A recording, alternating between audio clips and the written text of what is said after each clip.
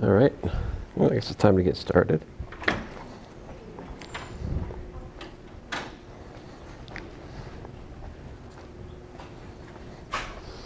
Let's see here. So I'll read from Romans chapter 1, verses 16 and 17. It says the following: "For I am not ashamed of the gospel, for it is the power of God for salvation to everyone who believes, to the Jew first and also to the Greek. For in it the righteousness of God is revealed from faith to faith, as it is written, 'But the righteous man shall live by faith.'" It's Romans chapter 1. I'll begin with a word of prayer. So, Father, we thank you for this opportunity we just have to meet together and study your creation. We thank you for calculus. Help us to understand it a little bit more today, and help us to glorify you what we do, Lord. In your name I pray, Lord Jesus. Amen. So do you guys have any questions before I get into the examples?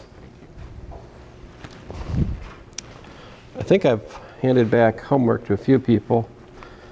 Anybody not get their homework yet? Name?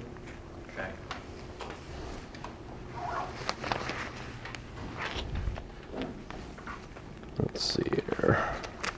And your name? Let's see. There you go. Anybody else? What would you like your name to be? Here you go.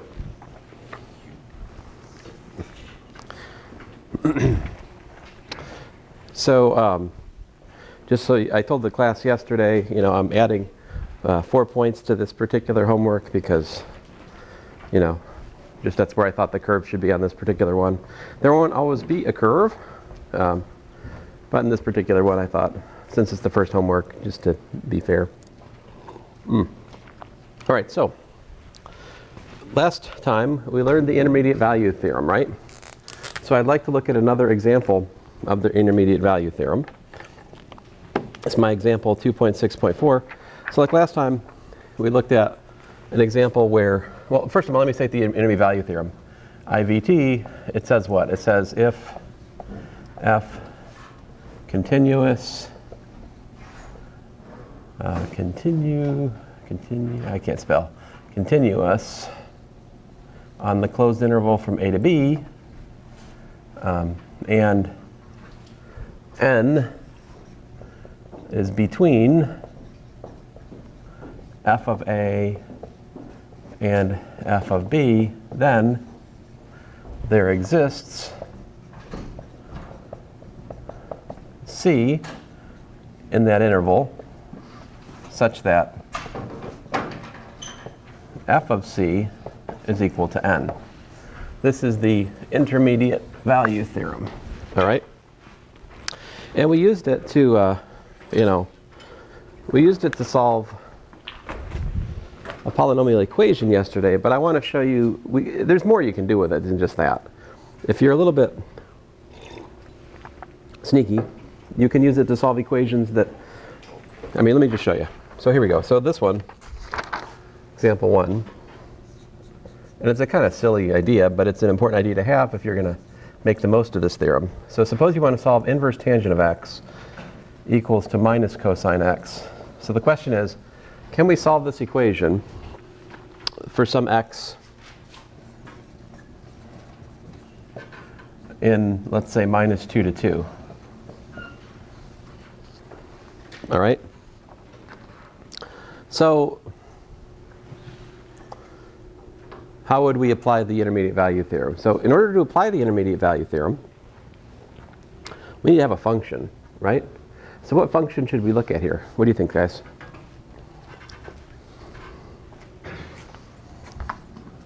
F of x equal to what? There are kind of two obvious choices. What's that? A -2. How about this? What if we do inverse tangent of x plus cosine of x, right? Think about that.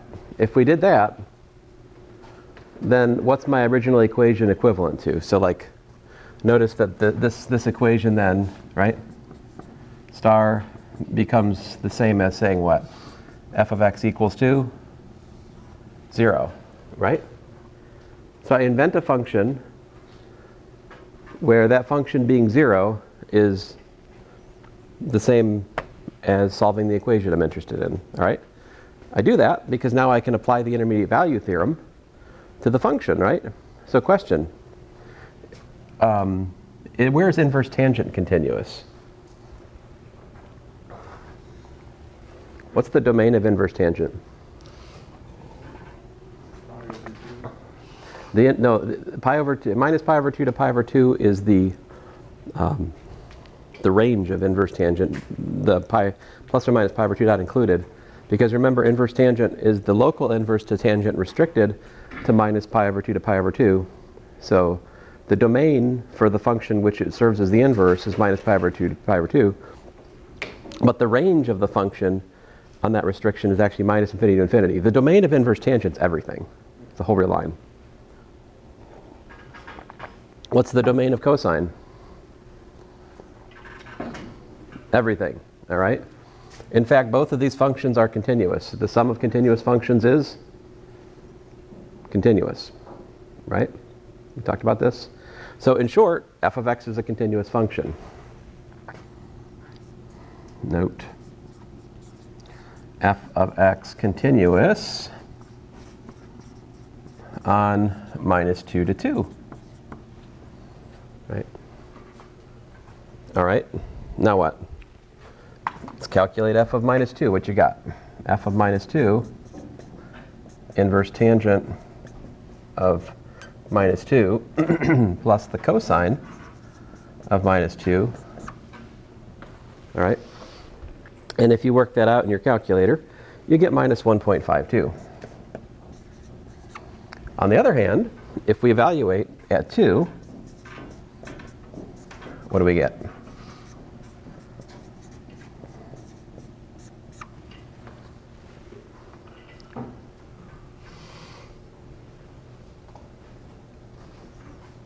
Well, plug in your calculator, after a little bit of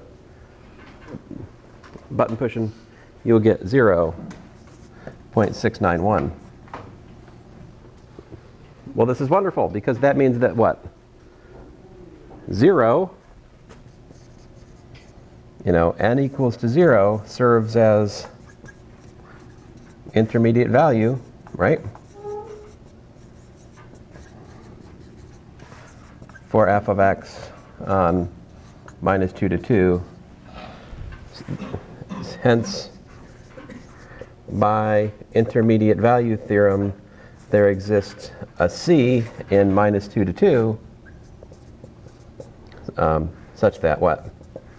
Such that f of c is equal to 0, which of course is the same as saying inverse tangent of c is equal to minus the cosine of that same c, right?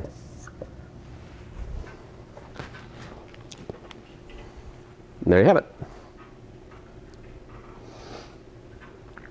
So the intermediate value theorem is an existence theorem. All right, it doesn't solve the equation for you, it just tells you that it can be solved. And sometimes that's all you need to actually set up a method of solution, right? Like we talked about at the end of last class. If I wanted to go further, right? If I wanted to actually solve this equation, what method could I use? I could do what? I could basically I could divide and conquer, right? I could say, okay, here's minus 2, here's 2, right? I know it's what?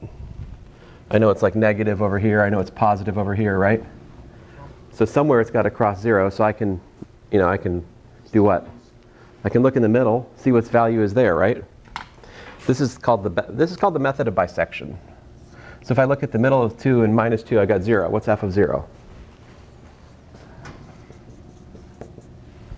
That one I can do without a calculator. Inverse tangent of 0 plus cosine of 0 is 0 plus 1. Was it minus cosine? No, plus cosine. Plus 1, which is 1, right? So apparently it's positive here. What's that say?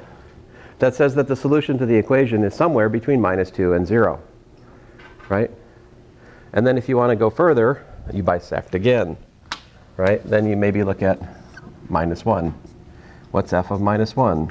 I don't know.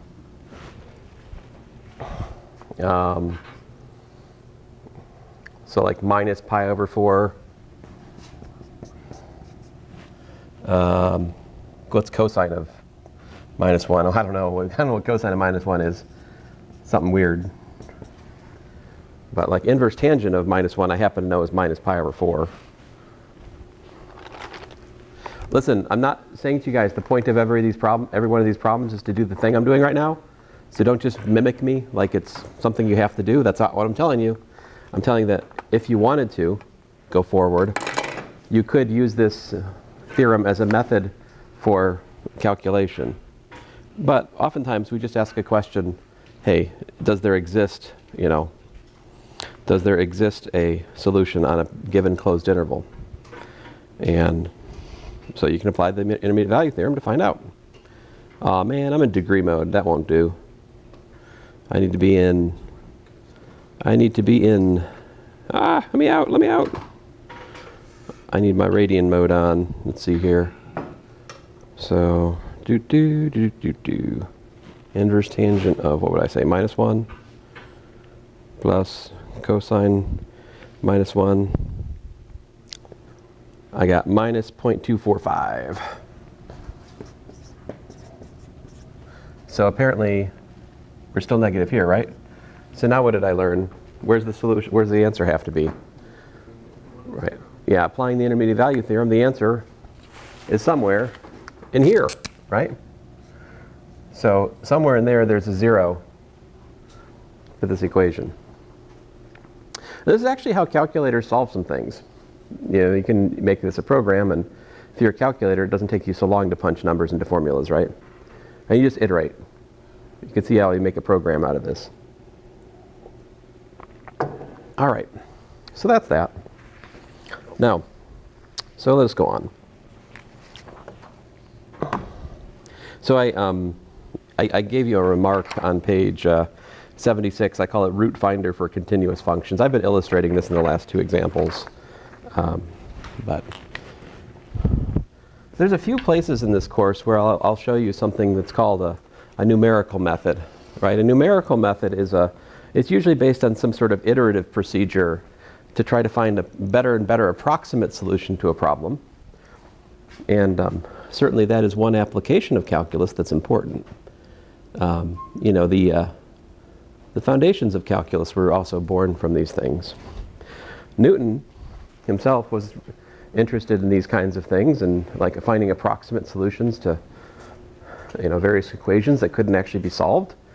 And this whole kind of discussion is really only possible because we have these things called decimal numbers, right? Right? If you were trying to do this calculation somehow without decimal numbers, how would it go? It would be much more complicated, all right? But we just take decimal numbers for granted. But decimal numbers in their current notation only invented maybe about 50 years before Newton did calculus. All right, so anyway. Okay, so here we go. Let us start talking about derivatives.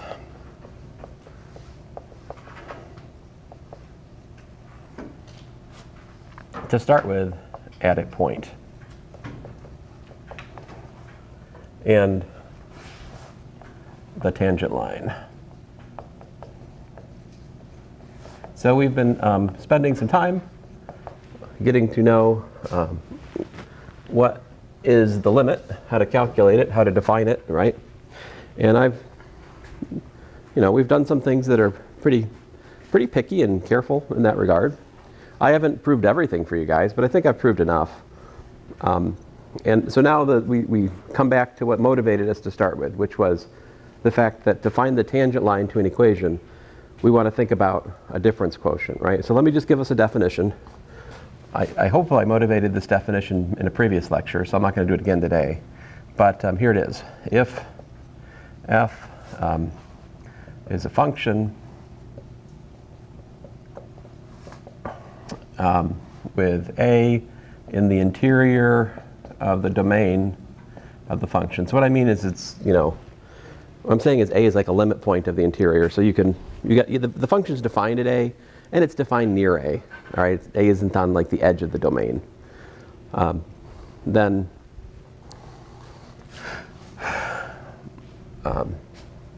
we say f prime of a is the derivative of f at x equals to a, provided the limit below exists.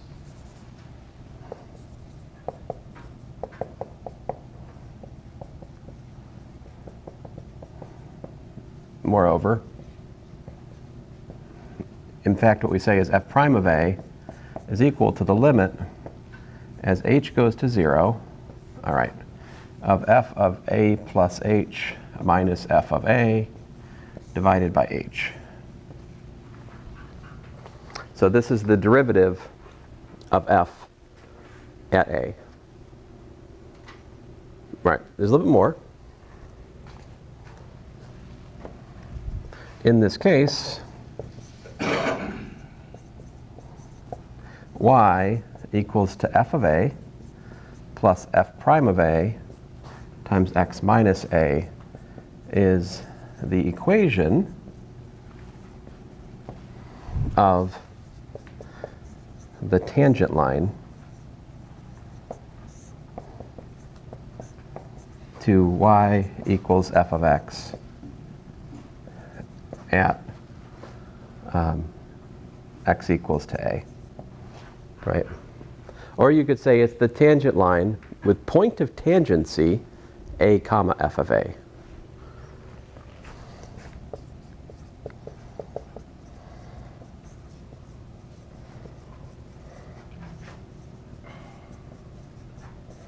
All right. So a picture of this, right, is something, like this perhaps. If I, wanted to envision it, this guy right here would be, that point right there is like a comma f of a, right? This guy has slope. The slope of the tangent line is f prime of a. And the equation is y is equal to f of a plus f prime of a times x minus a, right? Tangent line.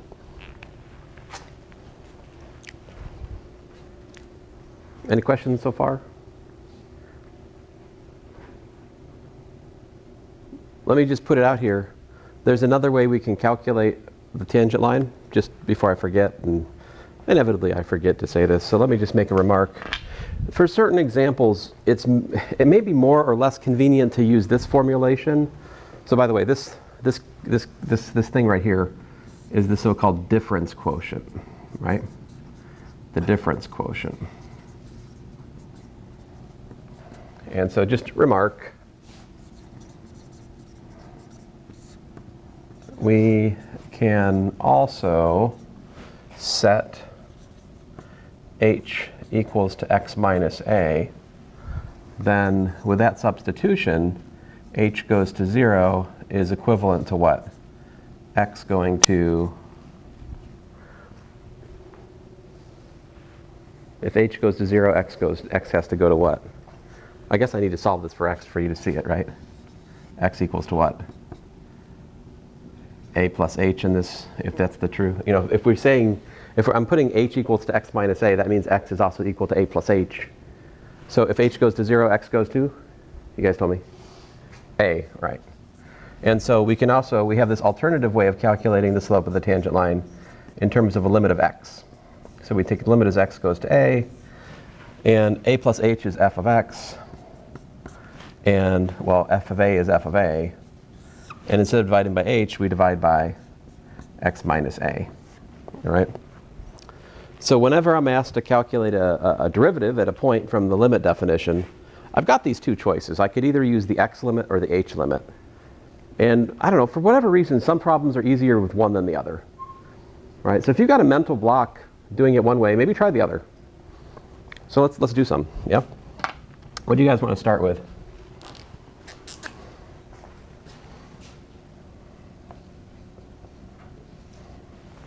Let's do x squared. That one's relatively easy.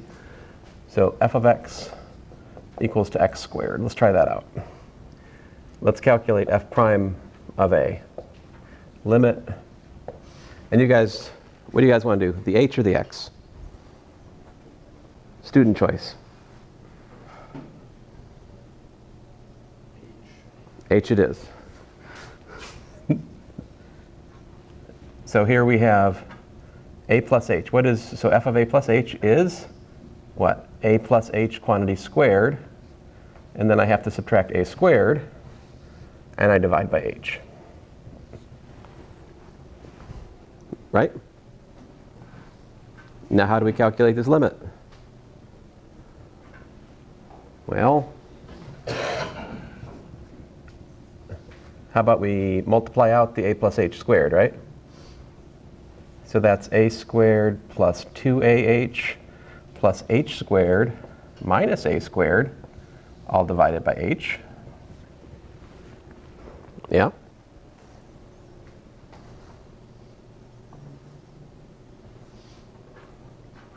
So every one of these limits for the calculating the slope of the tangent line, right? They're all going to be type 0 over 0. It's just the very nature of this limit we're looking at. Yeah. Oh, did I never? Oopsie. Muchas gracias.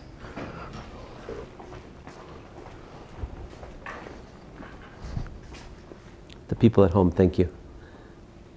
Let's see here.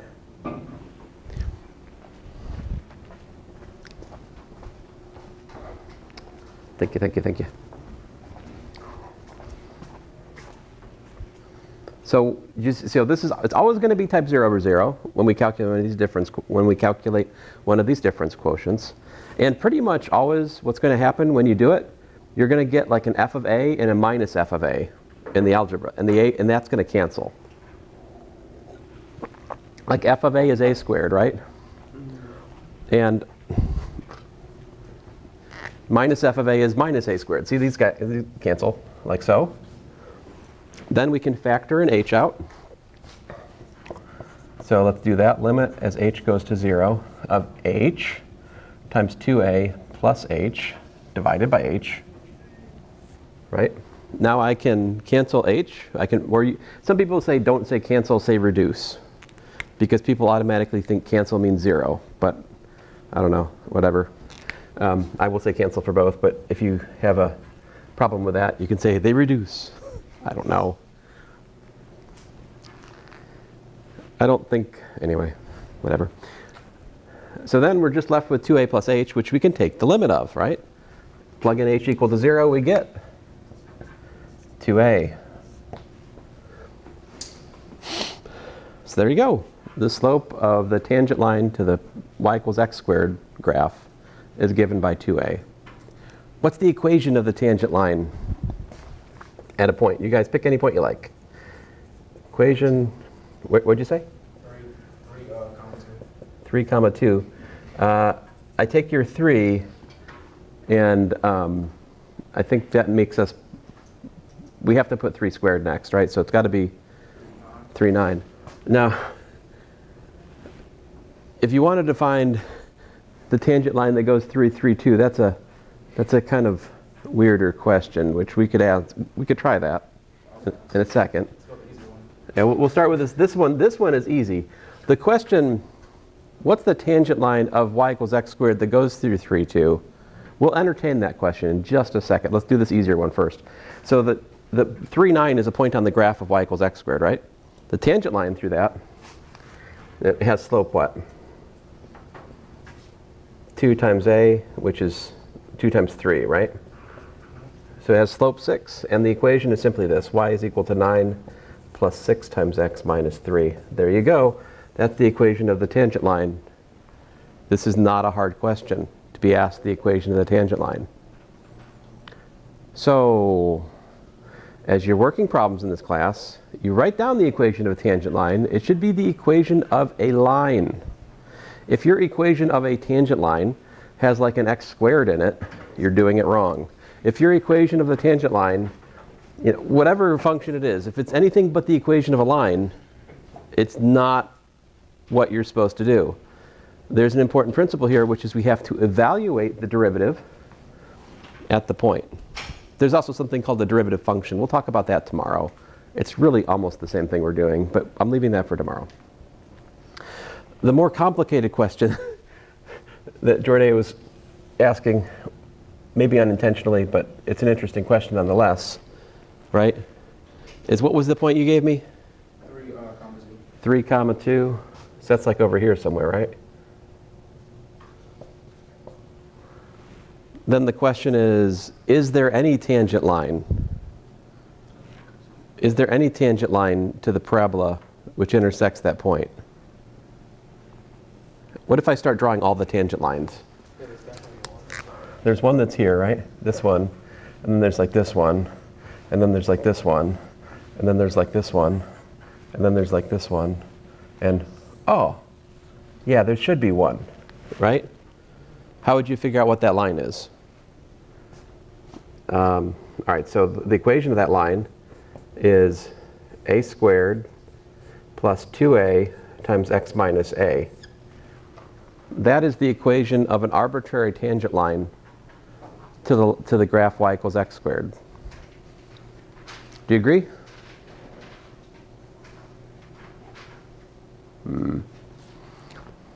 So that right here, how would you figure out what a has to be in order to go through the point 3, 2?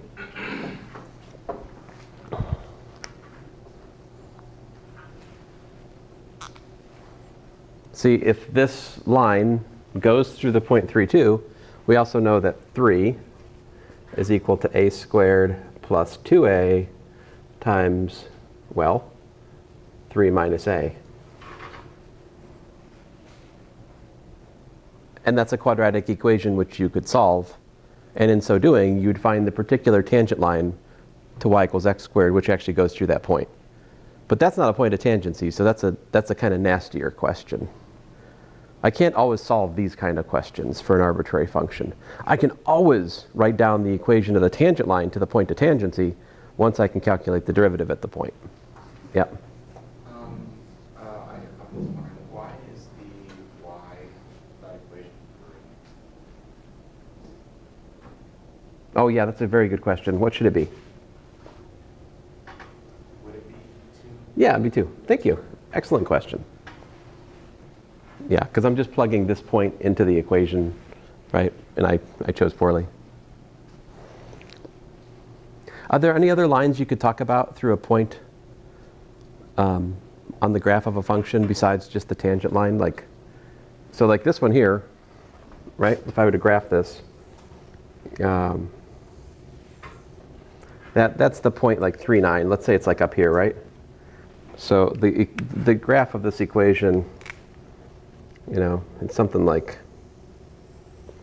I haven't done it justice, right? The y-intercept here is what? Like this is not a to scale picture by any stretch of the imagination, right? Because what's the y-intercept to this line? You multiply it out, you get a what? You get 9 minus 18, so the y-intercept is actually minus 9. So this distance ought to be the same as that distance. As you can see, my picture's tilted. There's another interesting line that you could ask about here, which is called the normal line. What's the normal line to a graph? So the tangent line just barely like kisses the graph. What's the normal line? It's the one that goes away from the graph the fastest possible, right? It's perpendicular to the tangent line. The normal line is by definition perpendicular to the tangent line. So if you were interested in finding the normal line at this point, that would be this guy. What's the equation of that? Well, it goes through the same point, right? It's got the same base point. Isn't the slope just inverse? That's almost right. Negative inverse, right? So minus 1/6 x minus 3. As you can see, it's got a very shallow but negative slope, the perpendicular line. So this right here, my friends, is the normal line.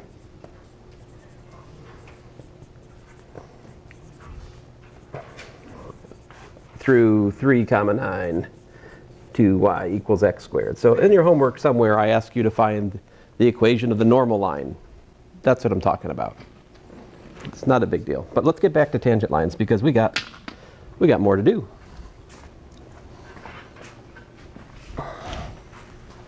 Let's try out the x limit this time. Let's do, what do you guys want to do? What's that? It's up to me? All right. How about, for my example 3.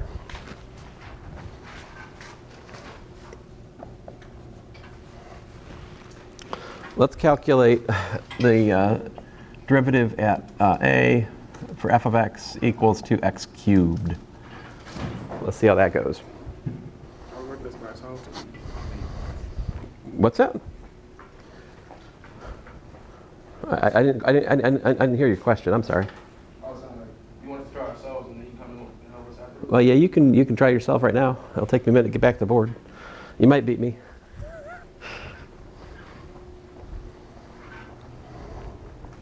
So you can always be trying by yourself, you know, while I'm writing up here. And then you can see if you get to where I get to, you know. It's always an option. Or you can just try to write down everything I write. It's really up to you, you know. But I just want you to be paying attention, generally speaking. What works best for you, that's, well, I don't know. That depends on you. So here, f prime of a,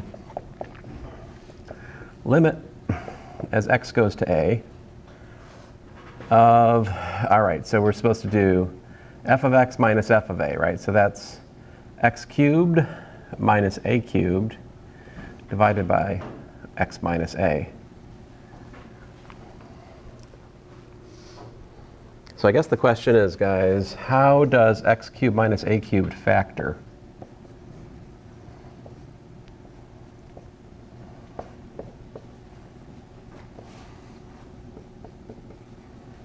So if you guys remember that special form trinomial formula I shared with you guys like a week ago or whatever, then you could just rattle off the answer. Or you can look at it and by the laws of algebra kind of piece it together, right? You know an x minus a has to factor out because a is a 0 of x cubed minus a cubed.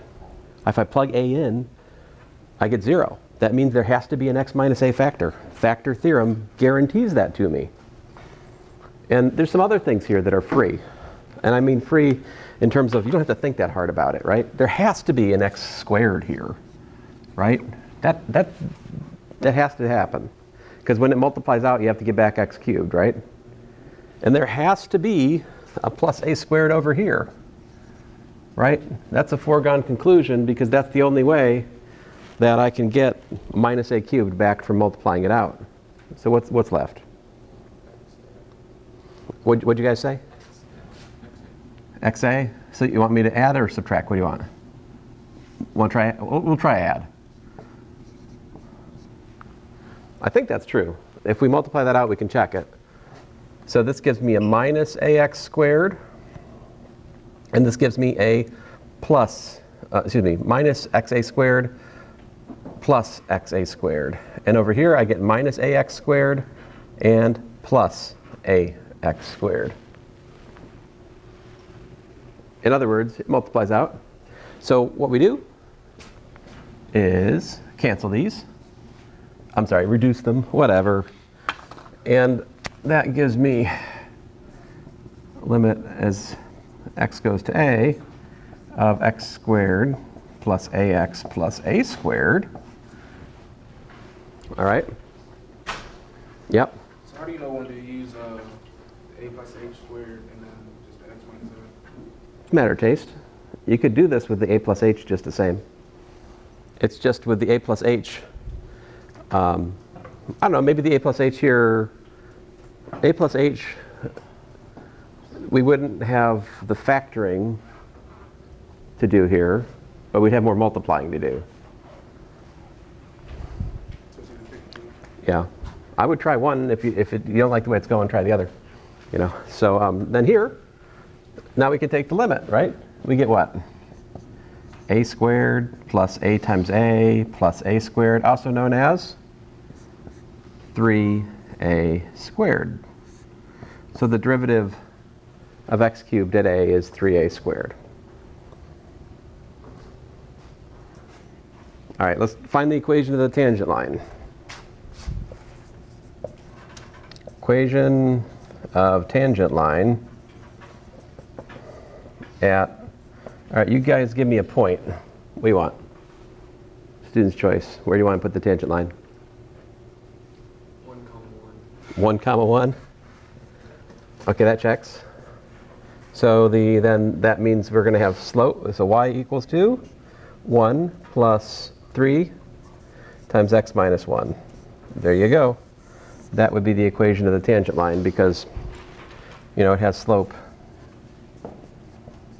3a squared equals to 3 times 1 squared equals to 3 because we're putting a equals to 1, right? There you go, equation of tangent line. Any questions?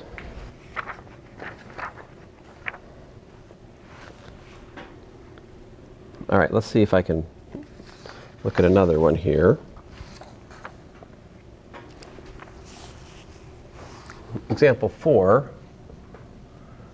What if we're up against f of x equals the cube root of x? So this example, a little bit different. We're going to look at just 0 for this one. All right. So I just want to look at 0. So what would the difference quotient be? What's f prime of 0 going to look like?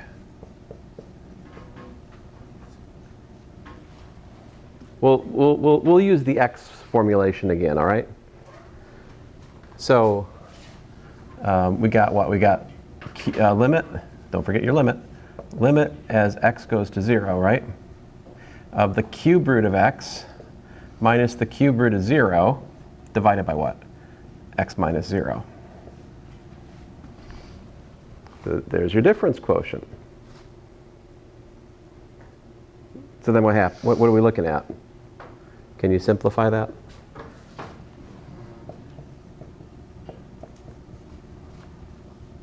Looks like we've got like just 1 over, you know, like the cube root of x squared. You could just say x to the 2/3 if you like, yeah?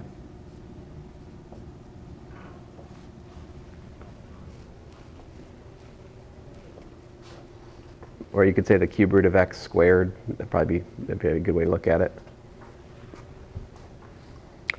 Anyway, what's this limit?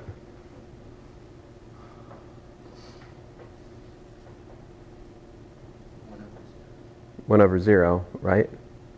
And maybe it's more clear if I write it this way. So we're really looking at like the cube root of x squared. Then it becomes clear that not only is it 1 over 0, it's 1 over a positive small thing, right? Because it's a square of something. So that means that we're definitely going to infinity, right? So here is an example of a function which is not differentiable at 0. I'm not sure that we have the tools to deal with this function away from 0. I could try. I might get stuck though. We could try. I kind of want to save this one for later in terms of non-zero, but I want to explain to you what's going on here. So the cube root, it just looks like y equals, so you guys know what y equals x squared looks like, right? That's this thing, right? So the squared, listen to me, dummy. Me, not you. X cubed, right? The cubic. So the cube root is that same shape, just with x and y roles reversed. So it's literally this. Right? This is y equals the cube root of x. And so what's going on here is, if I could do it right? That point at 0. Okay, so like, you know, the cube root is in fact the inverse function of the cube. Do you guys know that? Like if I have if I have f of x equal to the cube root of x, it is true that f inverse of x is just x cubed. You can try it out. They're inverse functions, right? Notice that we just calculated the slope of x cubed everywhere. The slope of a function is the slope of the tangent line, all right? So the slope of this function is 3a squared. It's 0 at the origin, right? Truth be told, if we were to look at this carefully, the tangent line right there, right, through the origin, you got a horizontal tangent line. So if we've got a horizontal tangent line for the function, right, m equals to 0, so like the tangent line to this, y equals to 0, is tangent line through 0, 0 for y equals to x cubed, right? So the tangent line for example 4 through the origin is actually the y-axis. However, that's not a function, right? The y-axis fails the vertical line test in the most miserable way possible. Yeah, all the time, everywhere. So in short, the derivative doesn't exist here because the slope of the function's infinite. This is called a vertical tangent. All right, that's the name of this. Vertical tangent. A vertical tangent is a place where the derivative does not exist, and it's infinitely so. There are other things that can happen, right?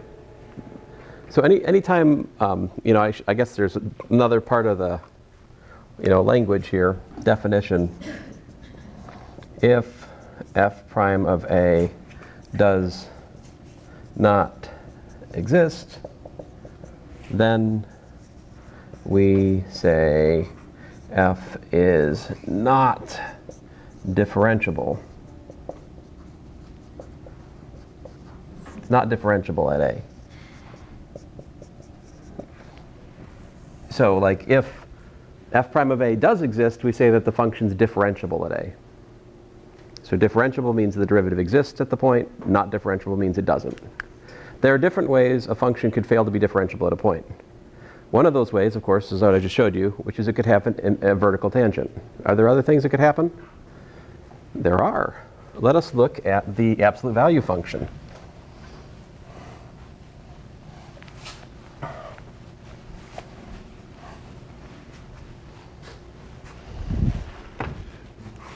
So example 5, let's look at f of x equals the absolute value of x.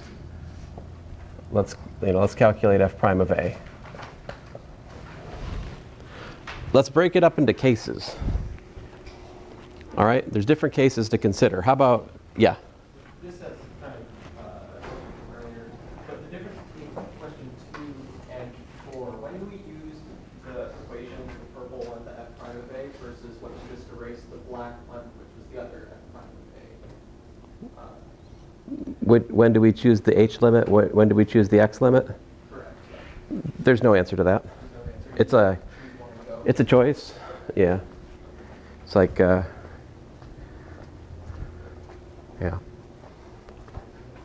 I mean, we could go either way. I'll use the h limit this time. So we've got, so there's different cases, right? Let's suppose a is positive, right? So f prime of a limit, I'll go, I said I'd use the h one. H goes to 0. We've got the absolute value of a plus h, right? Minus the absolute value of a divided by h. But the thing is, as h goes to 0, what happens to that? If a is positive, if h gets small enough, a plus h is what? In the limit, the a plus h term is positive, right? So absolute value does nothing. It just gives you back what you started with, and you just got limit as h goes to 0 of a plus h minus a divided by h, also known as 1, right? Do you guys see why that's 1, or do you need me to write more out? So the a's cancel, right? And then the h reduces. On the other hand, If a is less than 0, what happens? You got f prime of a limit as h goes to 0 of the absolute value of a plus h minus the absolute value of a divided by h. All right. Think about this. If a is less than 0, a plus h is going to be negative because eventually, as we consider the limiting process, h is super tiny, to use a technical term. All right. So like, here we go. The limit as h goes to 0. So what happens? Absolute value of a negative number is minus whatever's taking the absolute value of, right? So I get minus a plus h in this limit. And then how about a is negative, so the absolute value of a is minus a, right? So absolute value flips the sign of what you input into it, because absolute value is by definition non-negative. So when you stick a negative thing into absolute value, you multiply by minus 1 whatever's in the absolute value. But then what happens is you got what? You got limit as h goes to 0 of minus a minus h plus a over h. The a's be canceling, and you're left with the limit as h goes to 0 of minus 1. See, I wrote the details out for you this time. Excited? So minus 1 is the answer there. Now this makes perfect sense, right? Because if you think about the graph of the absolute value, what's it look like? It's a V, right? So it's y equals minus x over here, y equals x over there, right? And what do you think the tangent line to a line is anyway? What's, what is a tangent line if we want to think about it in terms of like a numerical methods kind of viewpoint? It's the best linear approximation to the function at the point. Yeah, so the best linear approximation to a line is the line itself, right? So literally, if I pick any point over here, then like that is the tangent line. If I pick any point over here, that is the tangent line, right? Slope 1, slope minus 1. So unfortunately, this right here, though, is a problem. Because if we calculate f prime of 0, what do we got? We've got, the limit as, let's say h goes to 0, of the absolute value of 0 plus h minus the absolute value of 0 divided by h, also known as the limit as h goes to 0 of the absolute value of h over h, right? This one's kind of funny. You're like, should we use the x limit or should we use the h limit? Here's one where whether you use the x formalism or the h formalism, you'll be led to exactly the same limiting process. That's kind of funny, right? Because if I use the x here, I would have ended up with like limit as x goes to 0 of absolute value of x over x. We've already talked about this limit. What does it do? It does not exist. Because why? Because the limit from the right is 1, but the limit from the left is minus 1. Right? So what does that say about that corner, or it's called a corner or a kink in the graph of the absolute value function right here. So on the one hand, from the right, you kind of want to make this the tangent line, right? From the left, you kind of want to make that the tangent line. You can't have both, right? Neither are a good approximation to the function near the point, pretty much, right? So the answer here is the tangent line does not exist at the origin. So here, f prime of 0 does not exist. Y equals absolute value of x has, usually people either call it a kink or a corner in its graph. So that's another way that the derivative may fail to exist. All right.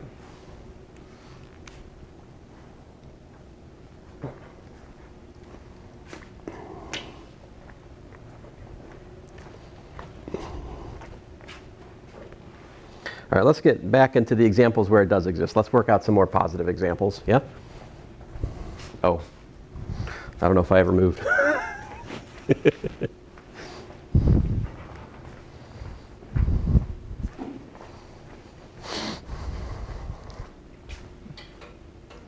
I guess I did. I just don't remember coming back here. But apparently I did. All right, good. So let's look at like something that's not quite a basic function. Let's look at something a little bit kind of more, in some sense, ad hoc. And I should do at least one where I'm not using a. All right. So let's look at example 6. Let us study f of x, say square root of 3x plus 8, and let's find f prime of, oh, I don't know. Let me think about this. How about 1? All right. Now we can either go with the h formalism or the x formalism. I'll let you guys choose. What do you want me to do? H or x? Do the x one? Sorry, you got to be faster. F prime of 1.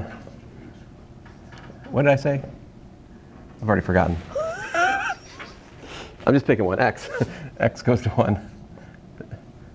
Okay, so square root of 3x plus 8 minus f of 1. What is f of 1 here? Square root of 11. Divided by x minus 1. How do we solve this limit? Well, if you did your homework, you've seen stuff like this, right? You've wrestled with it already. So a lot of the patterns that you were dealing with in the homework, especially the later part of it, were exactly to prepare you for this event. So what we do is we add the same thing. So basically, you could call this like conjugating the radical. I mean, I don't know. It's essentially the same pattern you were taught in like high school algebra to like bring square roots out of the denominator or whatever, right? Anyway, that is the trick. And if we do that, what happens is what? We get square root. I'm going to write out the in-between step here. So that gives us square root of 3x plus 8, quantity squared, right? And then minus the square root of 11 squared, divided by x minus 1 times the square root of 3x plus 8 plus square root of 11.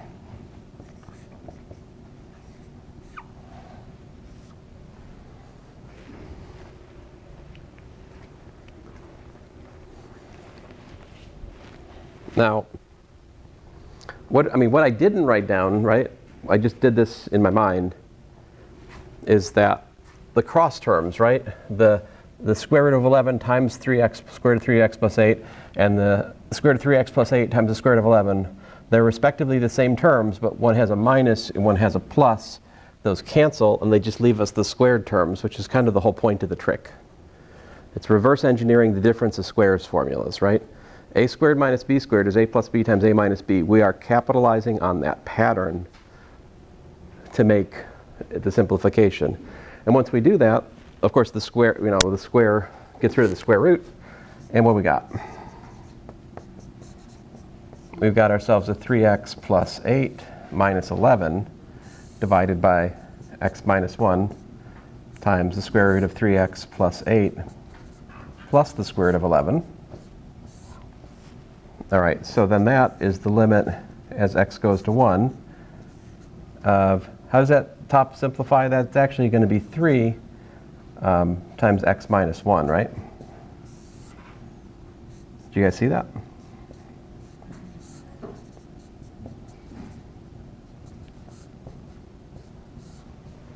So like upstairs, 8 minus 11 is minus 3.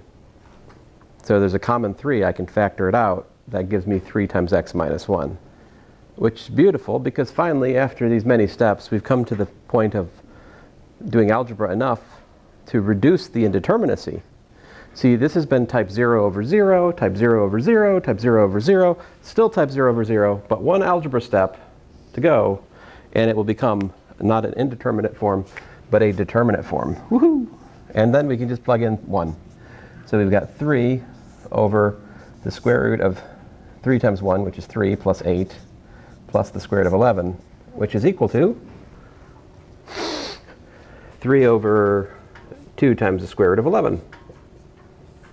So there you go. That's the slope of the tangent line to the, y equals square root of 3x plus 8 graph at 1. Yep. If you did it the other way, would you get the same answer? Yeah, if you did it right.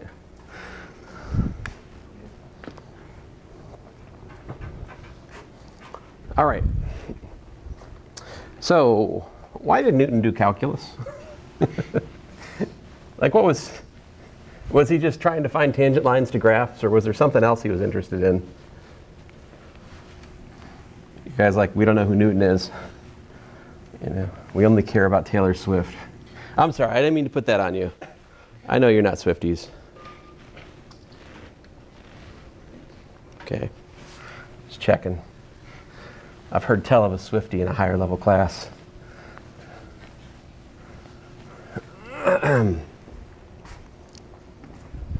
I make a lot of Taylor Swift jokes in my college algebra, mostly about people, whenever we're looking for an X, it just suggests a Taylor Swift joke. So.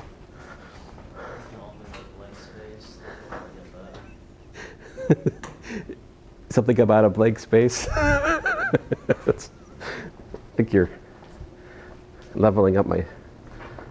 I'll have to think about that. I don't think I've used that one. Let's see here. So anyway, let me talk just a little bit here about motion in one dimension.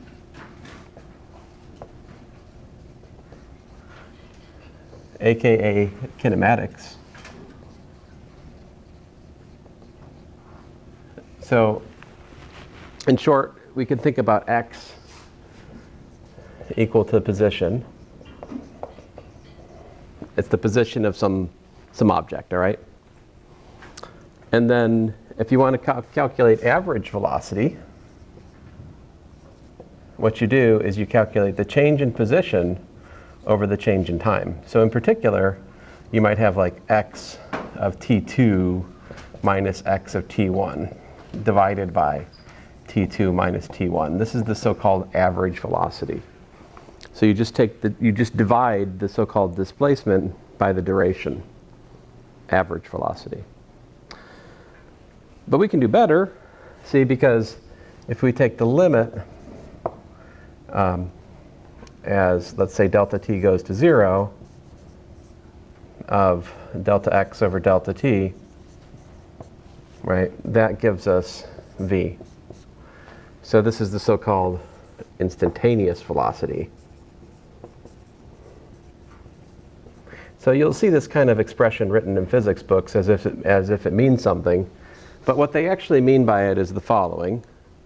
The velocity at time t is equal to the limit as h goes to 0, let's say, of x of t plus h minus x of t divided by h. Or if you like, I could re-express this in terms of the delta t. So the increment of time going to 0, and you're looking at the position at time t plus a little bit of time, delta t, minus the position at time t, all divided by delta t. So there you go. That's how we actually calculate instantaneous velocity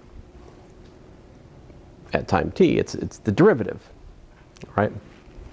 So if we can calculate the slope to a graph, right, we can also calculate the velocity of a position function.